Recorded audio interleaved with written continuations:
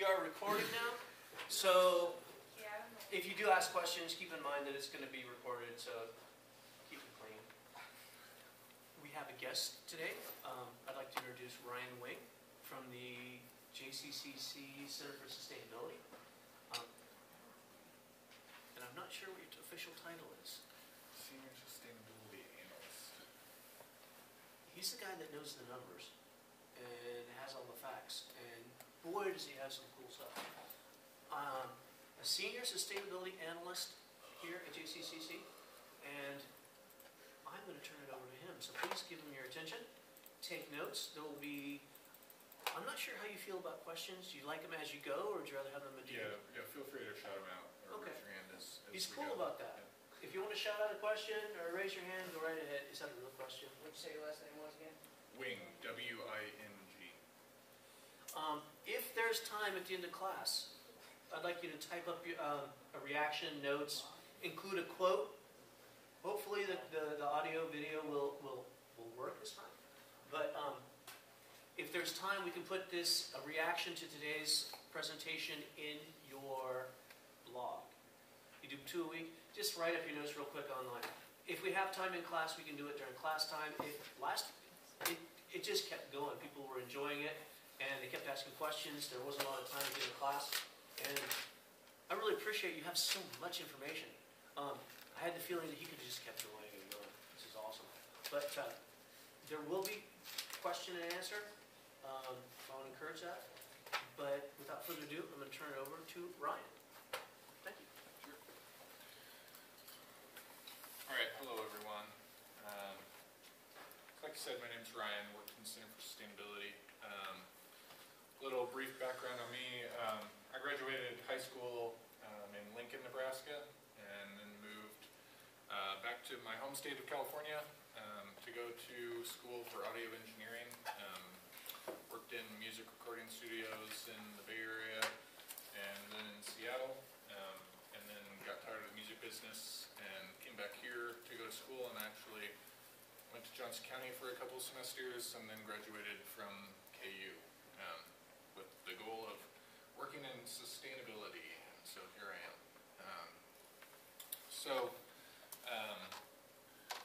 Let's see, I'll give you kind of an overview of what our office does, and then a couple things that I in particular work on with the office, and kind of give you a little bit of a behind the scenes of what happens at the college and how we try to help the college as an office. So, first off, who feels comfortable with what the idea of sustainability is? So would anybody like to take a stab at kind of defining it? Yeah. It's managing your resources so that they don't run out. Yeah, so he says managing resources so they don't run out. So I assume by resources you mean like natural resources. So resources that come from nature. Ultimately everything comes from nature at one point or another. So managing resources so that we'll have them in the future. Anybody else have any other things to add to that?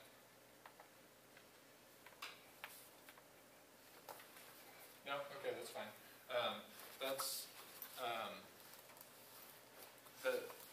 That kind of hits on kind of the environmental aspect of sustainability. I think when you hear sustainability talked about in the news, or especially in marketing, a lot of people are just referring to the environmental aspect of it. And I like to differentiate between environmentalism and sustainability. I don't consider myself an environmentalist. Environmentalists are usually concerned with conservation, protecting animal species, that kind of thing. Sustainability focuses on human and environmental interaction and resources that come from nature, but also focuses on social systems and economic systems. So it's a little more broad than environmentalism, and really focuses a lot more on humanity, actually, than the environment, as they say.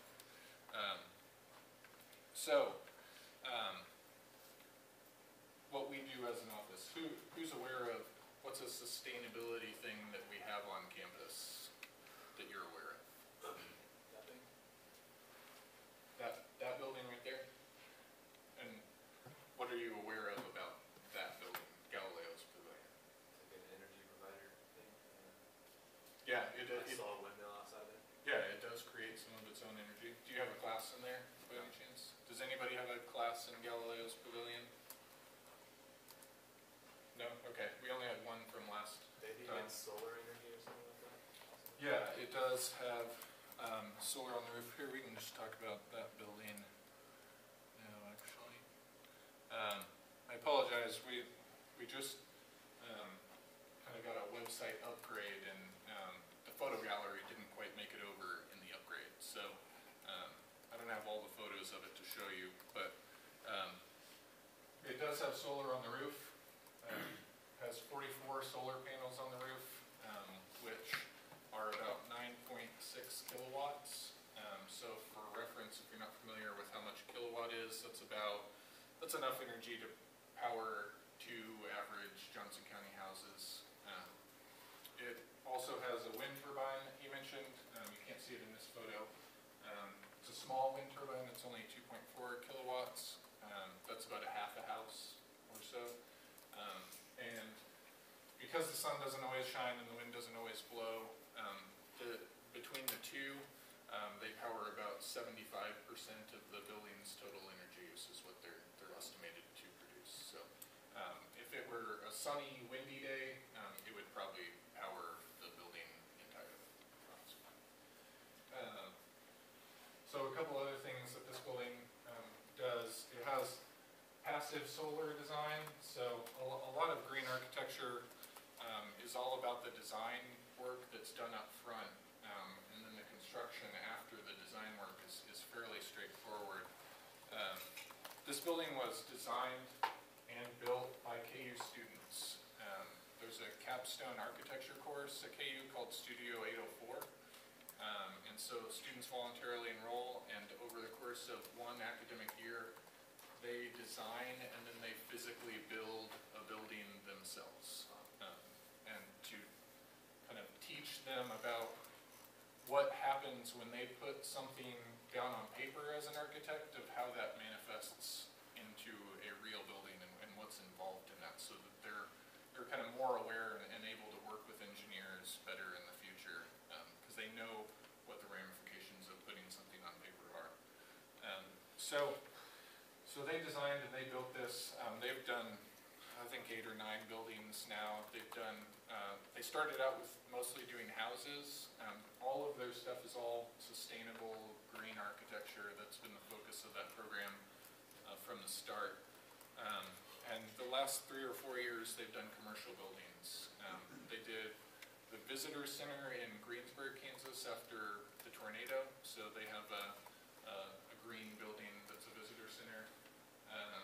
They built this Center for Design Research on KU's campus 2 years ago, and then last year they built this building for us.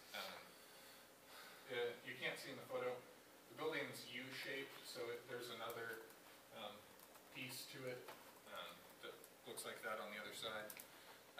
Both of those pieces on the end are classrooms, and then this middle piece here is actually a student lounge that's open 24/7 for all of you to use. I highly recommend it. It's a cool space. So if you ever have some free time on campus and want to hang out, you're welcome to go there and use that space. So the passive solar design that the students designed in the building, these glass, the large glass pieces that cover the whole south of the building were reclaimed from a project that was supposed to be built on the plaza, and that project was then canceled. So they had these large sheets of glass that were otherwise potentially just going to be wasted. So Studio 804 was able to get their hands on them and use them.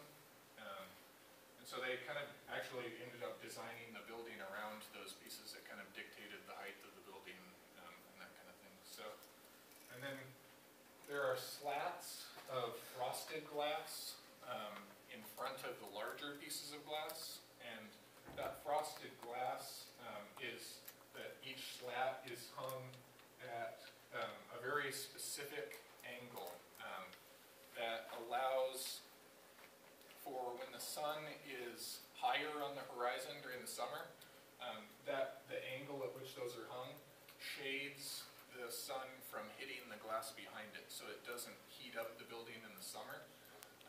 But with the angle that they're hung at, when the sun is lower on the horizon in the winter, it actually allows the sun to shine through the glass and to heat up the building naturally during the winter. So, very clever design. A lot of green buildings incorporate that. It has, where there's not solar on the roof, it has what's called a green roof. So it has sedums, which are a really hardy plant that can survive cold, hot, all kinds of conditions. Planted in trays, little square trays that cover the rest of the roof. And so that prevents the roof from heating up during the summer as much as it otherwise would, and keeps the building at a more steady temperature so that you don't have to heat and cool it as much. The roof also reclaims rainwater and melting snow now. That water goes into a cistern that's underneath the building and is held. There are, inside this building, the whole north wall of the building is basically covered in a green wall, so it has plants from ceiling to floor, basically. And so the rainwater that's harvested from outside is used to water the plants. And the rainwater actually also goes into the toilets because you don't have to put perfectly fresh treated water in a toilet for obvious reasons. Which toilets?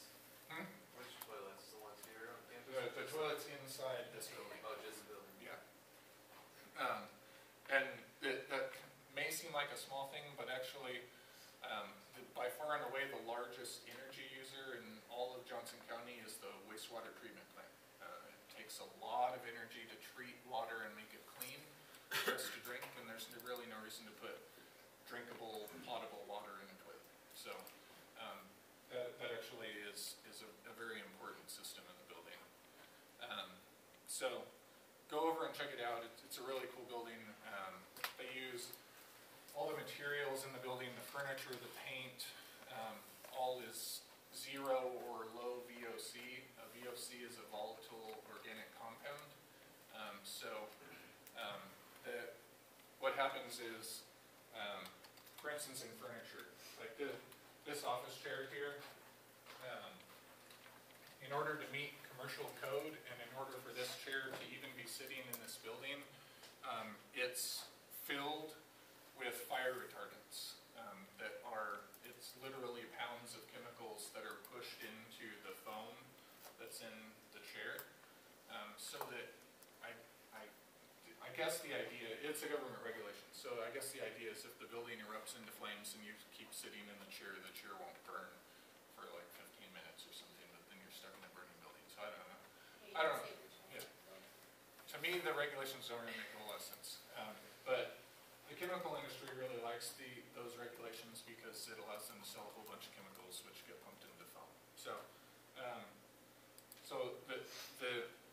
the chemicals that are pumped in there are released as volatile organic compounds. They go into the air and they're bad for human health. All the paint and all the furniture and all of that is all either low or zero VOC. So the inside of green buildings is supposed to be a lot more healthy than a building otherwise is, just for people to be in. So it's a cool space. Go check it out if you haven't. And it's open to any type of class. We have Spanish classes. There's an economics class. What was the class from last period? Crime or criminal justice. Yeah, criminology. So there's all types of classes. So if you're here for future semesters, you very well may have a class in here. So what else are you aware of that we have on campus other than the pavilion? We have lots of trees.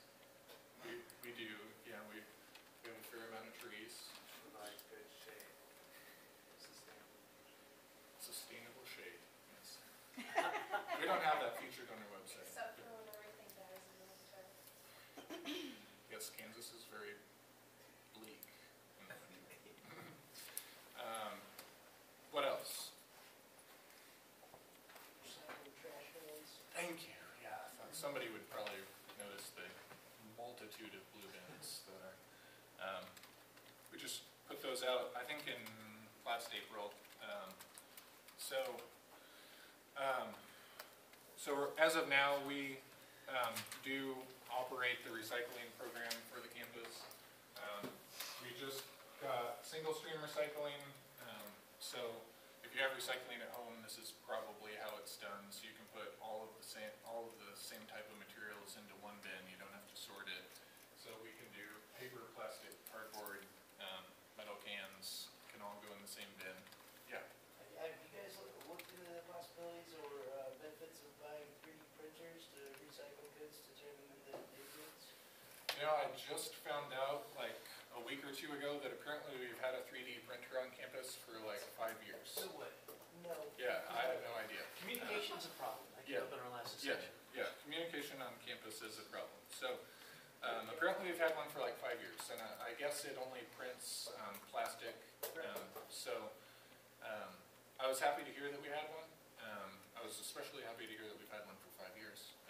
But no, since I just found out that we had one, I've made no attempt to, do something like recycle our own plastic into 3D I mean, you can printing. make it into like, little plant containers, plant trays, and you can just take any recycled plastic and print off new layers of plant trays. Yeah. Recycle shoes, clothes, anything. Mhm. Absolutely. Have you seen one of these before? Yeah, actually I have. They're super cool. They're pretty expensive, but for like, you get a homemade personal one, it would be like 2,000, $100 plus. But you can seriously recycle everything in your house, and you can pull all the programs right up It, there. it uses recyclable plastic. A lot of them are starting to, the printers that use plastic, it just melts it down and turns it into like a thin string, basically, of plastic, which then gets fed into the printer, and the printer melts the plastic and reassembles it back into a thing. 3D printing is going to change the world dramatically. Really? Yeah. They print off a human kidney. Yeah, they are starting to be able to do biological 3D printing. Yeah. And print a layer skin onto a lady's hand after a car accident. Mhm. Yeah, 3D printing is a huge deal. And It's going to change the entire world. yeah, because now you don't have to, people that create products don't have to wait 3 months to have something prototyped. You can literally print it, and 12 hours later you have a working prototype of the thing that you just designed in the computer. You can then, like you said, you can share those plans with anybody on the internet. You could download the plans, for whatever, a new lunchbox. Even cool, I don't know if you watch Big Bang Theory, but on the Big Bang Theory, they had, one of the guys had a 3D printer, and then they were talking about how they could make action figures, and they commissioned action figures of themselves for $1,000. And they said, well, we could just put the money together and get a 3D printer, so they did so, and then they got a 3D scanner. So they just went up to themselves, scanned themselves, and then printed themselves off the printer just by scanning. There it is. It's like, Nice. wow. Absolutely amazing. I didn't see that episode, but You could just go over a car and then print your car. there have been experiments to 3D print entire houses, to build the components off Why of. is it called printing? Yeah, I was How gonna does say, that- Because kind of went over my head too. so it prints in layers, basically. So like, it'll put down a very thin layer of plastic where the base of whatever you're printing would be sitting on the table, and then it just builds up from there in 3D. So it'll keep putting layers of plastic or whatever material it prints with on top of one another. So you could build. Like they did a Harley Davidson. They built a Harley Davidson for Oh, really? And then push button. Yeah, so you don't have to Well, you print can't like print an metal. entire Yeah. item Yes, at you can. once. Yes, you can. They have metallic material. They put that in their Yeah. print it off. I don't. I am Yeah. so Yeah, if you haven't seen 3D printing, look it up, because it's coming It's kinda really hard to fast. grasp. Yeah, that Right seems around. like really sci-fi channel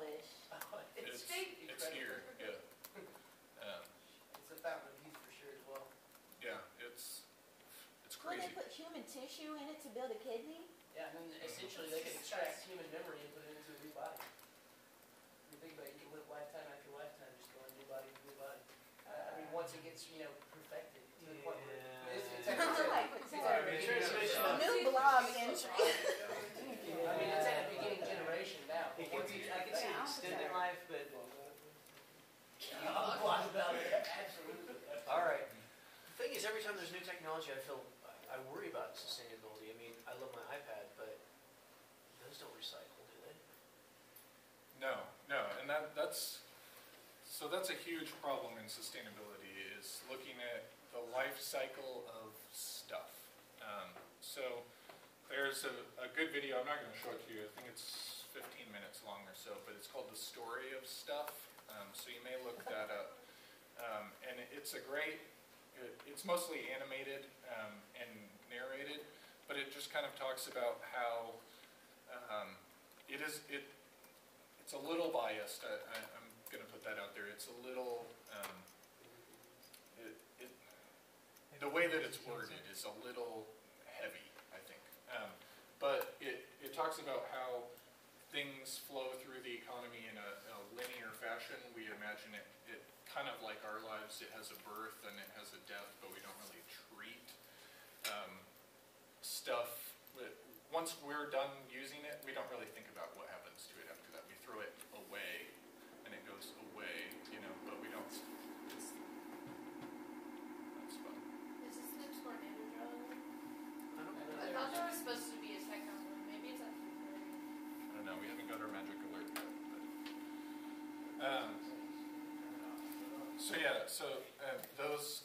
The types of decisions that are made around that.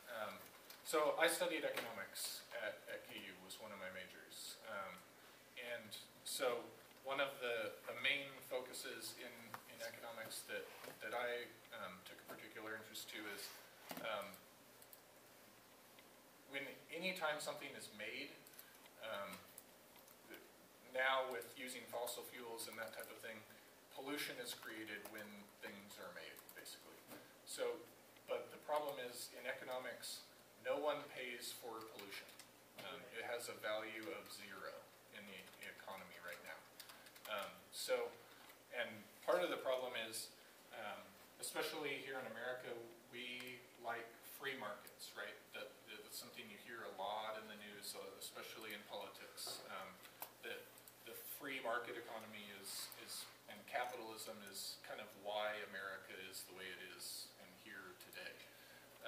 And that's not a value judgment, it's just sort of the fact. But one of the central tenets of a free market economy is that all costs are paid by producers of goods. And right now, we don't charge anyone for the cost of pollution. So those costs are never paid directly by the people that make stuff or the people that buy stuff. So, for instance, every time you fill up your car with gas, you pay for the gas, you pay for what went into producing that gasoline, but you never pay for the pollution that comes out of your tailpipe.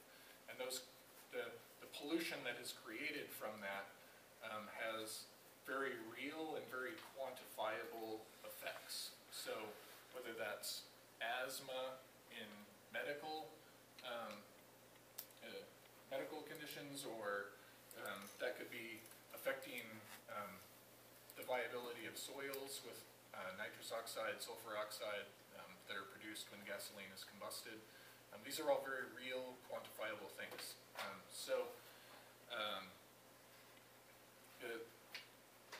Because that pollution isn't paid for, that's kind of how we've ended up in a situation where I would say the economy is unsustainable. Because we don't take care of the resources that we have. So, kind of a tangent there, but anything else you're aware of? Refillable water bottle stations. Oh, good. Oh, yeah. Yeah, nobody brought that up in the last one. Oh, yeah. So those, the water bottle stations, everybody's seen the refillable bottles. Cool, even better. So those bottles, let's see if I can find it here. I always have. Yeah, and it shows like a number of how many plastic bottles it's. We have another broken link. It's like filled up like thousands. All right, so of that cans of water. link is broken, but maybe it's, oh, there we go. So there's the bottle stations if you haven't seen them. Those bottles, the bottle refillers came from a group on campus. It's called the Student Sustainability Committee. How many of you are aware that you financially support sustainability activities on campus? Anybody? Knowing that you're here is how I know that that's true. You're not directly paying for me, I can assure you of that. But Student pay your What? salary. so we have what's called the Sustainability Initiatives Fund on campus. So at $1 of every credit hour that you enroll in goes towards sustainability projects. Just $1. $1, yeah. Is that why it goes up every semester? So that adds up to a lot of money, $1 per credit hour.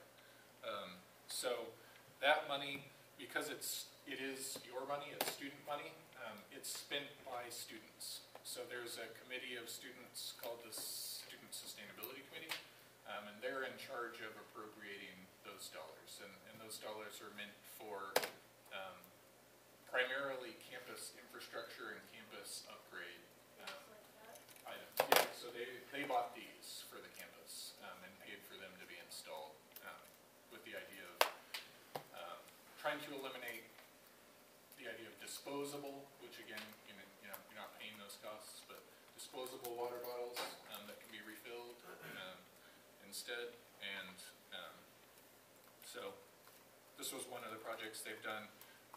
You can look at they fund a lot of projects every year, so you can see we publish every semester what they do. Those meetings are also open to whoever wants to be involved, so if you'd like to be involved in that committee, just let us know.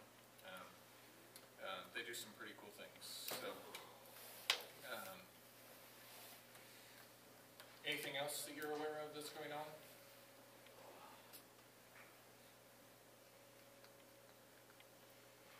No?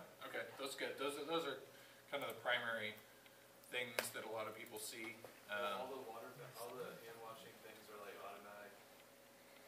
Oh yeah, so little things like that. Yeah, the Dryers instead of papers, Automatic flushing. like I dryers love that instead of Dyson towels. thing. Oh, that's cool. Oh, That is yeah, the I best. know, I We could had do that that in high summer. school too.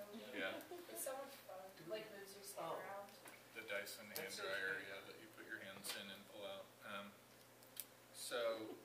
So we do help with a lot of those things. Campus Services is in charge of implementing all those things, but there are, for instance, aerators on every faucet around campus, so less water comes out, a lower rate of water flow.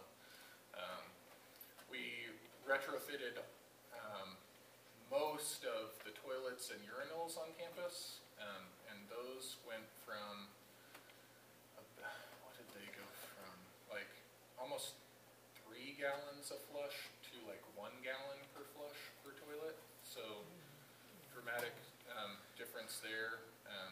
And so those are estimated to pay for themselves in like 5 or 6 years just in water savings. Yes. So, like, say you guys, I don't know, built some sort of like a recycling water plant on campus. Could you use like reverse osmosis to like recycle water? I mean, To treat it, right. I suppose we could. I don't know that it would be efficient for us to build our own water treatment, versus sending it to the county to be centrally treated. But it is an interesting question, and like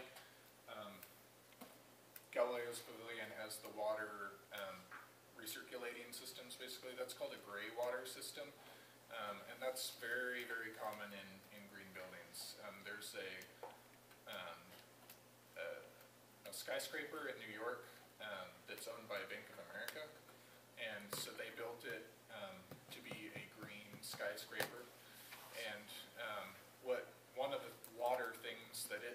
is when you wash your hands, it stores that water in a cistern and then it puts that water into the toilets. So rather than putting clean water in toilets, it uses water that is fine to be in a toilet, and then goes out and is treated after it's been used twice instead of just once. So it's not a complicated system, it just takes a little bit of thinking and a little bit of, a little design ahead of time, yeah. Okay, so like that complete green building, the Galileo. Mhm. All right, so compared it to the benefit of how much less you spend on maintaining that building, how much do you pay for it, and how long would it take to pay itself off? Sure. It's hard to say with this building in particular for a couple reasons. One, if our goal was to put up 2 boxes to house classes in and 1 lounge, you could do that extremely inexpensively, relative to this. But that wasn't the goal. The goal was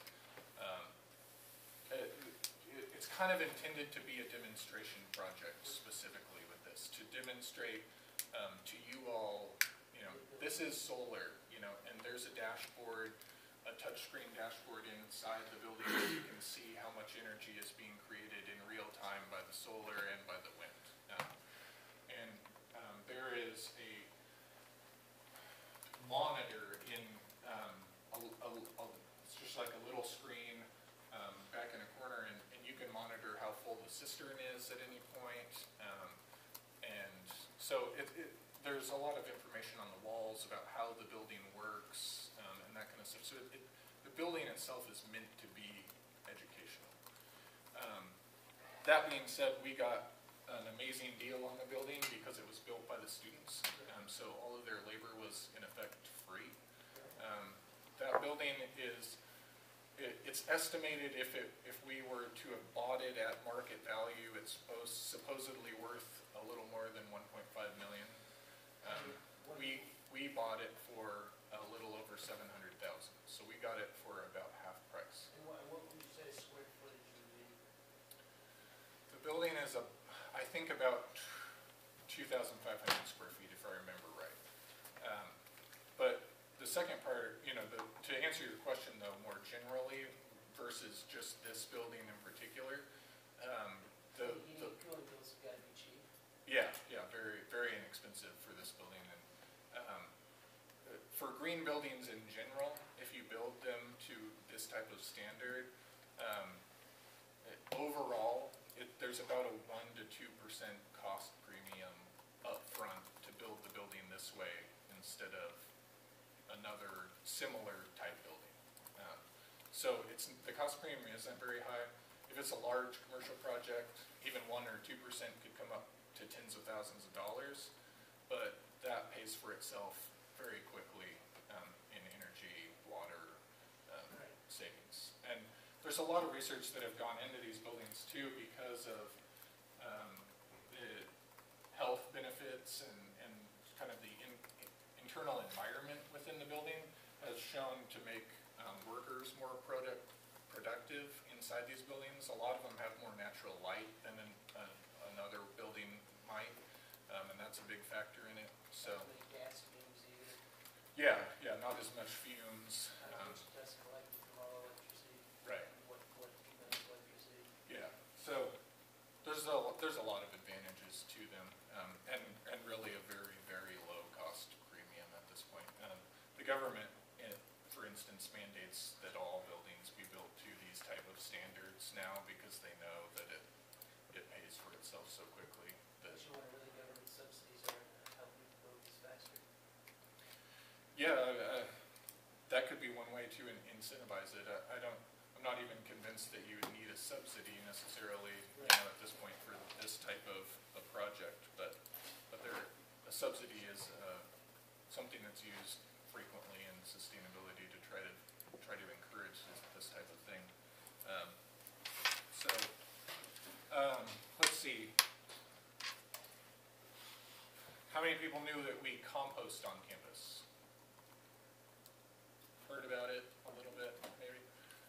So we compost compost all what's called pre-consumer food scraps, so food that never made it to any of you is composted. So that's scraps from food preparation and also leftover food. For instance, on like the hot and the cold bar that's not eaten at the end of the day, that's dumped into compost also. So this, to give you the kind of quick rundown, so food's all gathered up in the kitchens. Food then goes to this composting system here. So this is what's called an in-vessel composter. So the food is loaded into this part of it here, and there's just an auger, which is just like a drill, I guess I'll call it. It just spins and it loads the food into the bin, that big drum, and that drum very slowly rotates, so it mixes it, and when the food is put in, we mix it with sawdust. That sawdust is a waste product from a woodworking mill that makes cabinets. They would otherwise just throw it away and pay to throw it away, but instead they put it in bags and we take it and get it for free. And it's our carbon source, and the food is the nitrogen source, so you balance the carbon and the nitrogen, and that's how compost happens. Yeah. Do you only use like specific food? Like, Because we have an in-vessel system, we can compost any type of food. At home, you don't want to compost meats and cheeses. Those will attract raccoons and kind of stuff that you don't want. yeah, because when I've seen people do it, it's mostly like fruits and vegetables. Yeah, types, yeah. so. But you can At compost home, meats that's and what you want to cheeses? do. Yeah, we can compost anything. Why can you do that? Or how can you do that? We can do that because it's contained within here. There's not really as much risk of it attracting things like raccoons or But it does rats. compost. It doesn't. There's no reason you can't compost meats and cheeses. Right. Is there a bigger Very well run. bacterial danger? There is, yeah, there is that component, bacterial danger with meats, but I'll show you here.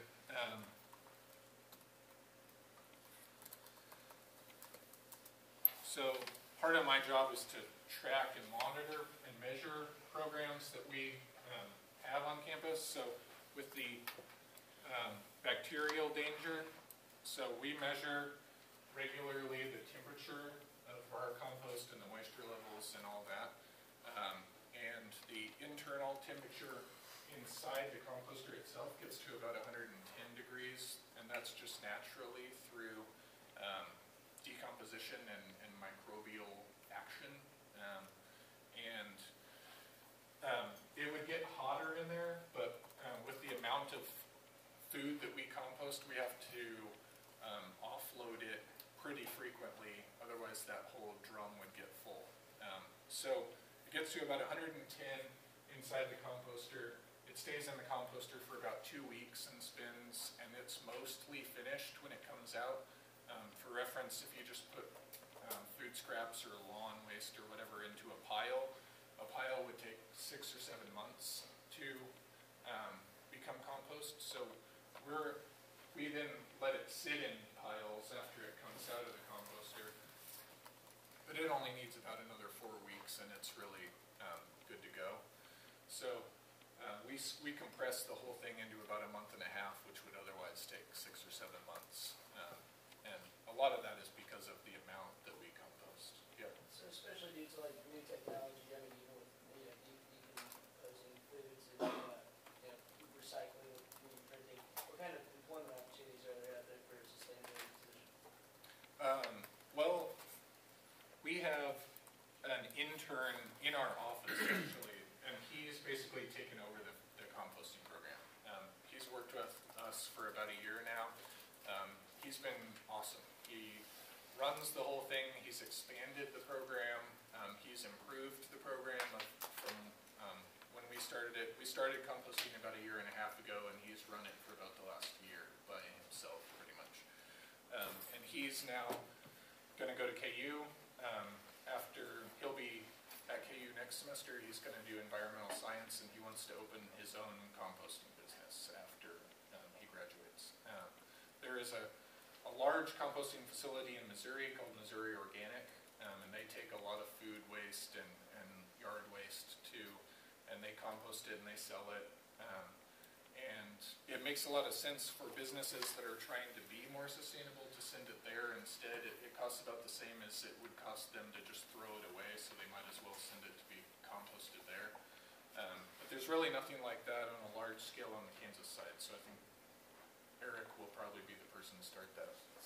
But I mean, sustainability wouldn't just necessarily just pertain to, recycling the environment, Oh, yeah.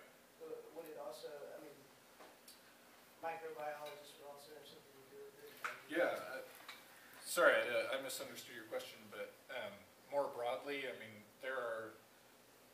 I would say that every single person in this room will work in sustainability in the future, no matter what field you go into. Right. It will touch every single aspect of life, basically. So there are immense opportunities in it.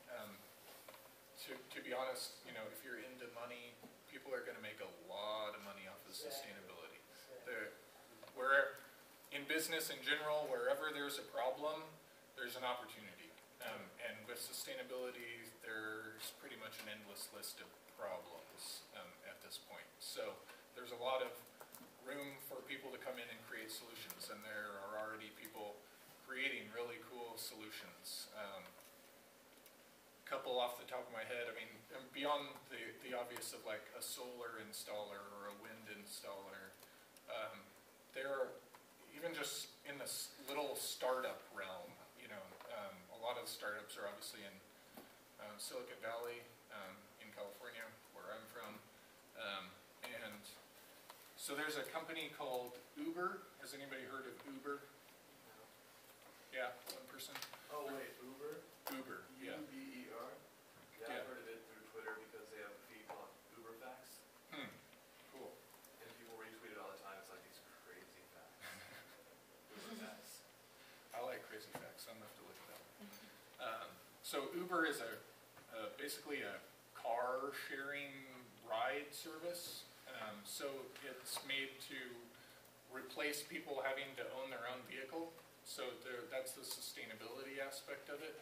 But what they've done is through social media, basically, or increased ability to communicate, you can tell Uber that you need a ride, and that you can tell it where you're at, and that you need to go to X place. And I saw some figures on it the other day, and they're mainly in New York City and San Francisco right now, but also largely on the coasts. In New York City, from the average time from when someone says, I need a ride, to they are in a car going is 5 minutes.